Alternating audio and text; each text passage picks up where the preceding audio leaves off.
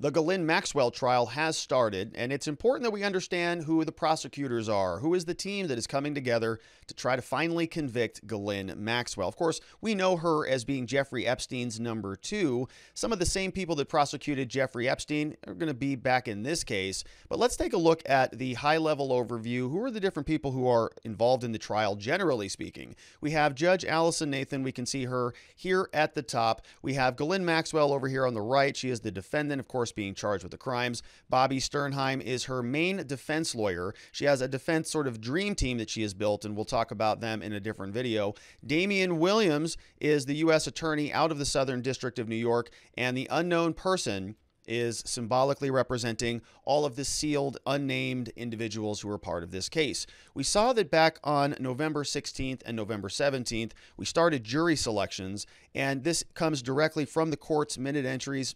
We can see that Ghislaine Maxwell had several different attorneys present. She had Bobby Sternheim, we heard from her, Jeff Pagliuca, we have Christian Everdell, we've got Lauren Menninger, and we have Renato Stable.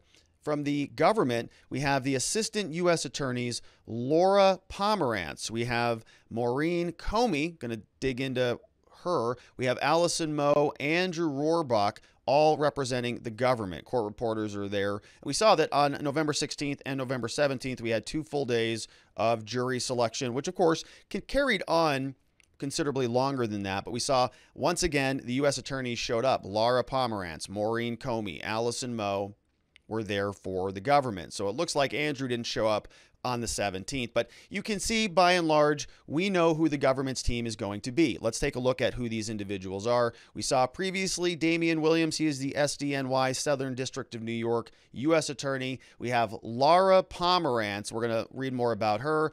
Maurene Comey, that last name Comey might ring a bell for some of you. Alison Moe, could not find a picture of her anywhere.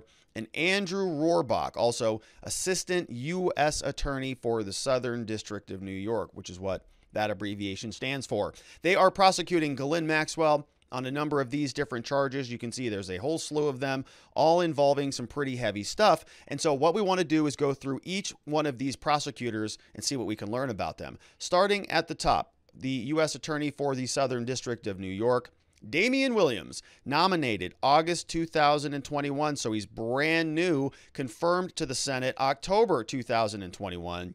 And you can see he's a very hip guy with that sort of pose, you know, the one of these deals. He's kind of doing that, one of those deals. So, you know, kind of young, brand new to the division, and he is the chief federal law enforcement officer for the district. Prior to this, where was he? Chief of Securities, Commodities Fraud, assistant U.S. attorney. So he worked for the DOJ for a long time, prosecuted white-collar cases involving corruption in financial markets and politics. Among others, prosecuted Congressman Chris Collins for insider trading for lying to the FBI and other things. Mr. Williams went to Harvard, got his economics degree there. International Relations, JD from Yale Law School, Harvard and Yale. Must be a very intelligent man. He served as a law clerk to Judge Merrick Garland, U.S. Court of Appeals, and then to Justice John Paul Stevens over at the Supreme Court. So that is the guy in charge. Now, he is the chief U.S. attorney out of the Southern District of New York. He's the top dog over there. And so he's not going to be probably in court doing the day-to-day litigation. He's going to turn that over to his assistant U.S. attorneys, the first of whom is here, Lara Pomerantz. And there was an interesting article that I was able to find about her from 2015. Looks like it was actually a wedding announcement that was published over at the New York Times. Very difficult often to find information about prosecutors. They keep a very low profile, rightfully so. They're prosecuting alleged criminals, and so they don't typically, put out a bunch of stuff on Instagram about where they're having lunch or about what they're upset about that happened to them in the mall that day. So here we have Lara Pomerantz. We're able to find a little bit about her. This came out from the New York Times back on October 18th, 2015. And you can see that they were married. Lara Elizabeth Pomerantz and Jonah Ari Pepiati were married Saturday evening in an outdoor ceremony out somewhere in New York. She's 31. She kept her name. She was a litigation associate at Simpson, Thatcher, and Bartlett. In November, though, she's going to begin working as a U.S. attorney for the Southern District of New York. And so November 2015, all the way up until 2021, so she's been there for about 6 years. Graduated summa cum laude from Duke, became a Fulbright scholar, conducting research on sex education at various schools, including in the Dominican Republic. Law degree cum laude from University of Pennsylvania, daughter of Ruth Taber Pomerantz and Bruce A. Pomerantz. And so that is Lara. You can see the full spread picture here of them. Getting married, looks like a nice, happy couple.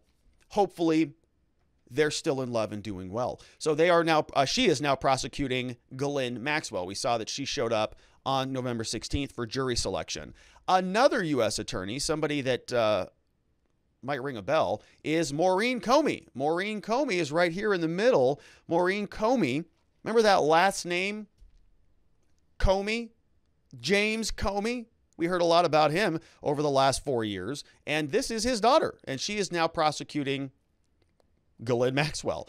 And James Comey, of course, was somebody who was at the FBI, responsible for a lot of investigations involving Donald Trump.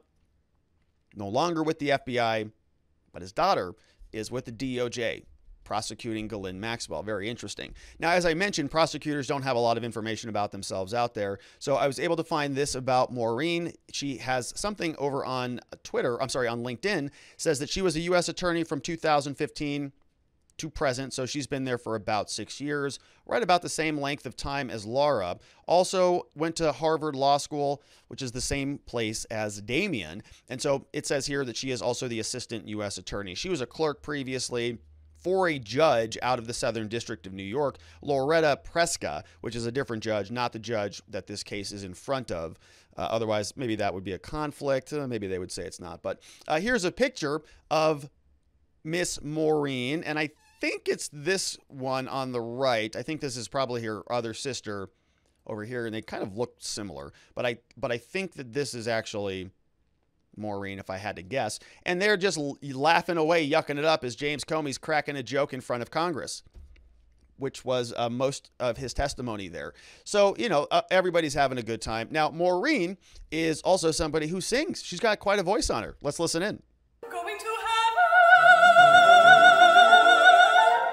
I don't know where. Pray do not ask me how. Indeed, I'm too astonished to think of answering you.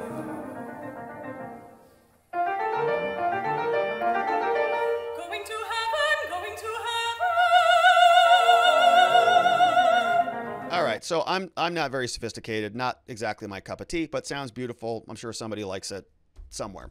This is also another image of Miss Maurene Comey, and you can see that we're talking about the U.S. versus Jeffrey Epstein, but Jeffrey Epstein is allegedly dead now. So the question is, what's she doing there and on this case? Well, she prosecuted both of them. She prosecuted Jeffrey Epstein. Now she's prosecuting number 2. So she's been involved in these cases for quite some time. And if you recall, there were some interesting things that happened with Jeffrey Epstein's case. You know, he was this very, very powerful person who seemed to operate with total impunity much of his life, in fact, most of it. And then suddenly came under high scrutiny. And when the noose started to tighten, as they say, he ended up allegedly killing himself. And then when we tried to figure out how that all went down, there were some problems with that because everything happened to fail in the prison that night, including all of the surveillance footage. And guess who was around when all that happened?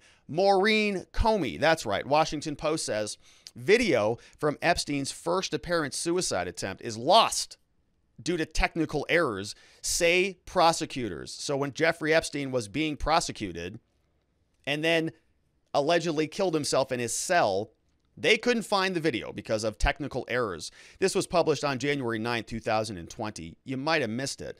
A lot of other stuff was happening around those times. But it was lost, then it was found, and now it is gone. So goes the saga of video footage from outside the jail cell. Multimillionaire sex offender Jeffrey Epstein, recorded on the day that he may have first tried to kill himself. So that's gone. Federal prosecutors said in December they're unable to locate the video, which would have showed guards finding Epstein after his first apparent suicide attempt in July. Then just a day later, they wrote into court filing they had found the footage and were in the process of obtaining a copy.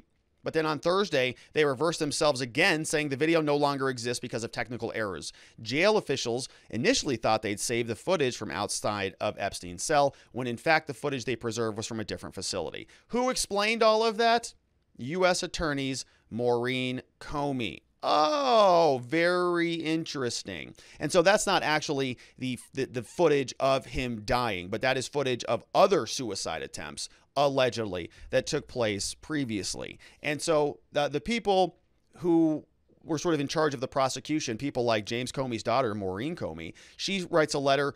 We have a copy of it, but then we kind of don't have a copy of it. And then it's all just kind of lost for technical errors. And that happened, it looks like, before he actually died. So then they are on notice that, this stuff might be problematic. And the prosecutors who were in charge of prosecuting Ghislaine Maxwell, they kind of botched it on the last one, didn't they? So that is Maurene Comey, and we're going to hear a lot more from her, as I'm sure she's going to be leading the charge prosecuting Ghislaine Maxwell. The next prosecutor we have, Alison Moe. Don't know much about her, couldn't find a photograph of her, but apparently she's a lecturer in the law. She's adjunct faculty over at Columbia University. She is also, according to the bio there, says she's an assistant U.S. attorney with the U.S. Attorney's Office for SDNY, the Southern District of New York. She's a member of the office's Public Corruption Unit. Before joining the U.S. Attorney's Office, she was a law clerk to Joseph Bianco of the U.S. District Court for the Eastern District of New York,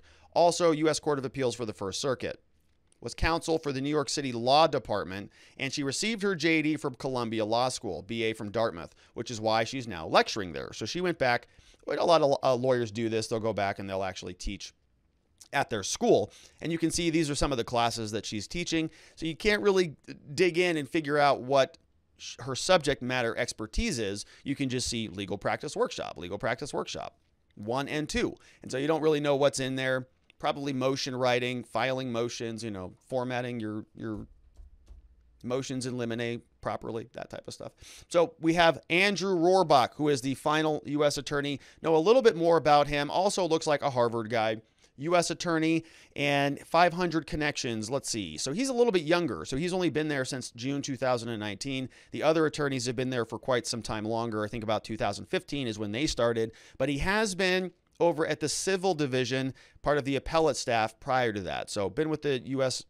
Department of Justice for some time, since about 2017. Then was a law clerk at the U.S. District Court, Court of Appeals, 2 different Court of Appeals. And so he's been around for some time as well. And so those are the U.S. attorneys who are prosecuting Ghislaine Maxwell. And it's going to be a trying prosecution. We are, of course, also going to be monitoring the defense team. Ghislaine Maxwell's defense dream team being led by Bobby Sternheim. And so there's going to be a lot of back and forth. This is a very important trial. Much of it is not going to be covered in the mainstream media, and a lot of it is just not going to be talked about by anybody because it's not going to be televised and it's not going to be audio recorded. And so we're going to have to dissect this thing bit by bit, from the court minute entries, from the Twitter reports, from the other journalists who were inside the courtroom, and we're going to continue to follow those minute entries day by day and hope that you join us as we continue to cover Ghislaine Maxwell. Be sure that you hit the subscribe button. Would appreciate a like and a comment, and I look forward to seeing you on the next one.